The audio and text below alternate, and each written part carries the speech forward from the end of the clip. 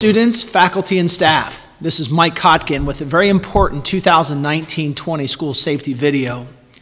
I thought it was important that we put this information together for you because oftentimes, whether it's something as simple as a fire drill, whether it is something as complex and stressful as a code red situation, or something perhaps like a code yellow, which fortunately we haven't had to practice really any of those, it is important at any time you know exactly what to do, when to do it, how to follow directions from the teacher or the adult in the area, and what to do under the circumstances. So before we get to that, there are three things that I want to talk to you about leading into the school safety. First, relationships.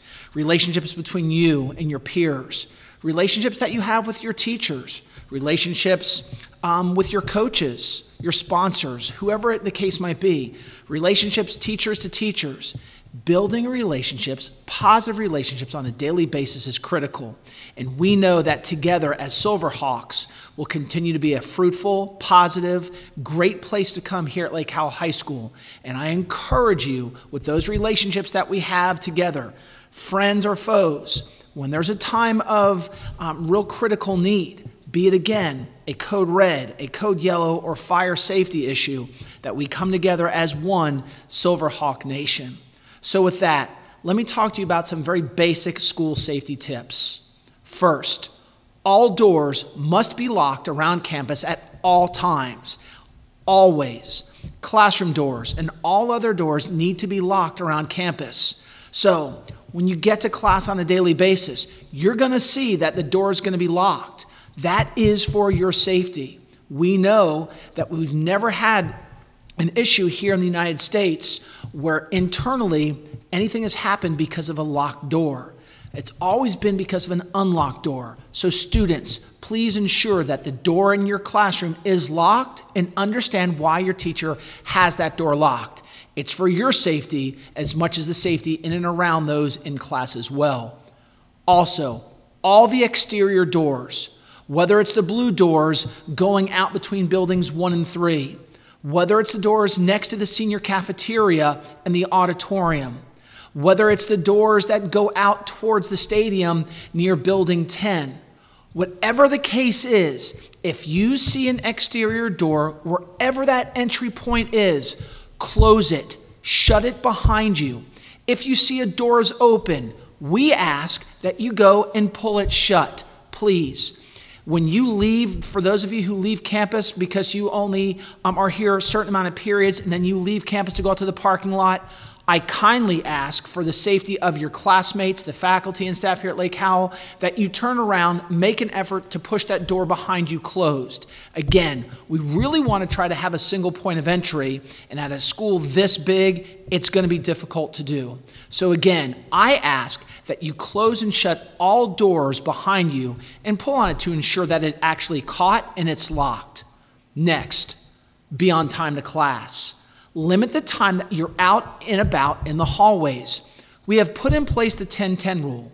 10 minutes of class belongs to your teacher the entire time, but that first 10 minutes is critical for setting the pace of class, setting the tone of class, and setting an expectation.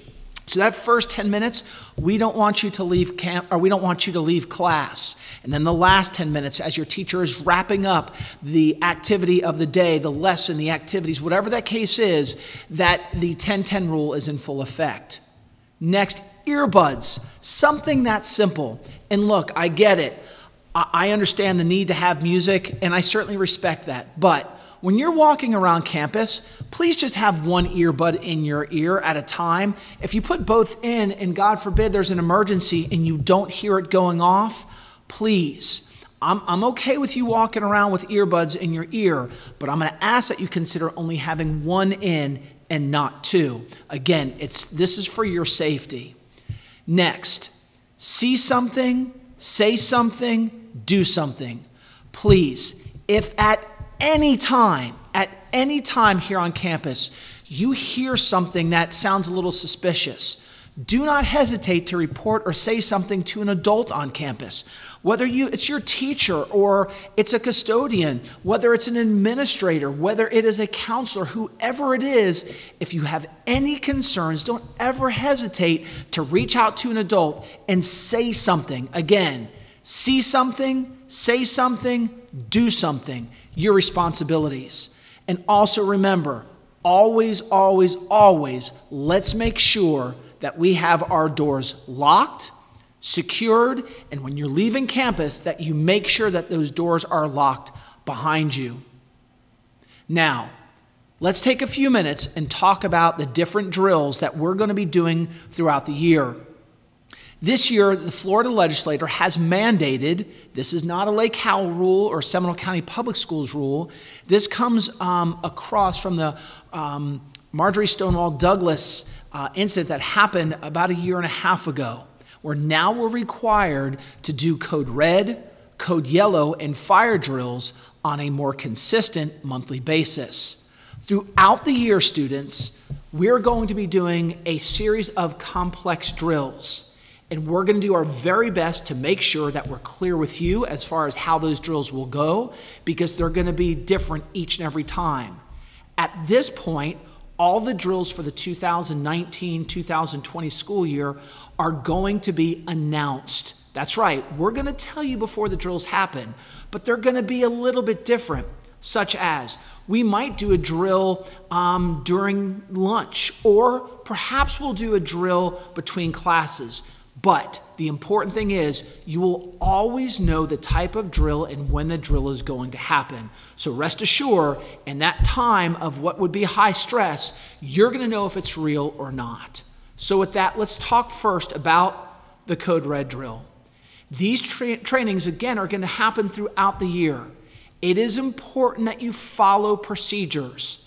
Your teachers will direct you, and if not, find the hard corner or safe corner in the classroom. If and when the moment were to allow and you could get to that free and clear space, do. But remember this, if this is happening out and about between classes, distance and space between yourself and the situation is your friend. So if at any time that a situation were real, whether you're in the cafeteria or you're between classes, anytime you can create distance and space between yourself and the situation, do so. However, it is critical that you follow the direction of the faculty and staff member who's there, and they will lead and guide and direct you. But as young adults, it's also incumbent upon you to make good decisions.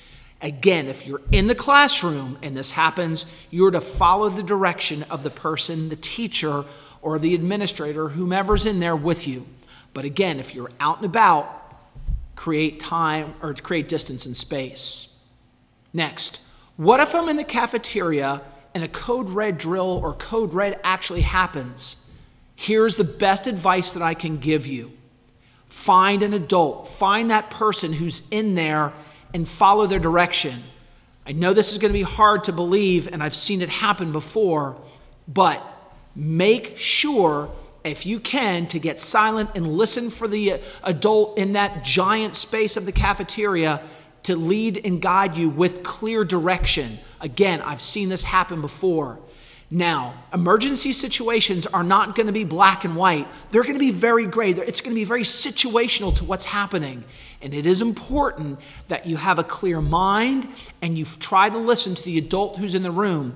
But as I said a second ago, if you're in a situation such as this, distance and space, if safe, is a good thing. What if I'm in the hallway or courtyard in a code red? Same as the cafeteria. If there's an adult around and you can find him or her, follow their direction. Again, it's not going to be black and white. This is not where I can say, when this happens, do this. It's very clear. It's not like that. It's situational. So again, distance and space is your friend, and if you can, create that between yourself and the situation. But your safety is first, obviously. Remember, if you can and it's safe, run. Create distance and space between yourself and the situation. Always try to follow, though, the advice of the adult. What if I'm in the gym during a code red? Same situation as the hallways, the cafeteria, courtyard. Just do your best to get silent if you can. Listen to the coach, the teacher, whoever is in the room, the administrator, whoever is in charge. And again, create a safe space for yourself where your safety is number one. Next, run, hide, fight. Yes, run, hide, fight. If you're in a situation and an active threat is imminent and it's upon you, you're going to have to do what you need to do in order to be safe and create perhaps a diversion or an alert, or you have to actually take that threat into your own hands. By no means am I advocating violence, but if there were a real code red situation and there was nothing left that you were able to do, then certainly run first. Remember, distance and space is your friend. Obviously, hide. If you're in the hallway and you can get into a bathroom, hop up onto a toilet if necessary. Get into, if there's something that's open, get into a stairwell, create that distance. But if all else fails and there's no other option, then this is the fight part. But remember, your safety is number one. Code yellows. Code yellows are designed for when there's a suspicious activity outside of campus that we're looking into. Maybe something happened up at the road at the bank, or maybe there was something that happened in the local neighborhood. What will the teachers do? They're going to continue with their instructions, and the school day is going to progress as normal. It's a normal situation. The campus, the perimeter is locked. The classroom doors are locked and secured, again, for your safety. And the teachers are just going to do their normal thing. And for all intents and purposes, there will be no movement between classes in a code yellow. But as far as a classroom is concerned, all of that will remain the same. So just wait and follow the direction of your teacher in a code yellow situation. Fire drills. Fire drills are a little bit different than how they've been over the years, but over the last year or so, they are and will continue to be the same. So let me take a minute and go over fire drills. First, remember, do not immediately evacuate when the alarm goes off. Just wait for the direction that's going to happen over the intercom. Again, don't immediately evacuate, just wait as the alarm's going off and wait for the direction. Then be prepared to evacuate. Once you hear what's going to happen, there will be an announcement. And wait for the directions from the school intercom. Whether it's myself or one of the other administrators, an adult will come across that intercom and tell you what to do. And at that point, you'll begin the evacuation procedures. You will always follow the adult, the teacher in charge, and follow his or her direction. Sometimes false alarms are going to happen. So what will the teacher do? Your teacher will continue with the classroom instruction. That's why we're asking you to hold that location until we come across the intercom, letting you know what to do. Next, see something, say something, do something. Again, see something, say something, do something. At any time, if you hear something and you can't report it to an adult, obviously, an adult is the first person you want to report something. To be proactive, to get ahead of whatever it is, report the situation to the adult. If you're not comfortable doing that, there's the Speak Out hotline that you can always call. That number is 1-800-423-TIPS. Again, call at any time the Speak Out hotline at 1-800-423-TIPS. There's also the P3 app that you can download, and the P3 app allows you to do the exact same thing. And whether you go to the Apple Store or wherever you go to download an app, do so. But the P3 app is a great place that you can also see something, say something, do something. Silverhawks, I'm giving you a lot of information, I know. But be responsible for your school and for yourself. School spirit to me feels like at an all-time high. The school culture that we have here is second to none. It is the greatest, not only here, not only in Seminole County, not only across the state, but across the country. Our school spirit has no secondary rival. We are number one. And that school culture that you're a rich part of, we appreciate you, we love you, and your school and the safety of our school is number one. Remember, always take care of yourself and one another. There might be times when we don't always agree, but at the end of the day, we are Silverhawks. Remember, take care of yourself, take care of one another, and as one, we will always rise as Silverhawks. I say to you each and every day on the announcements to have pride.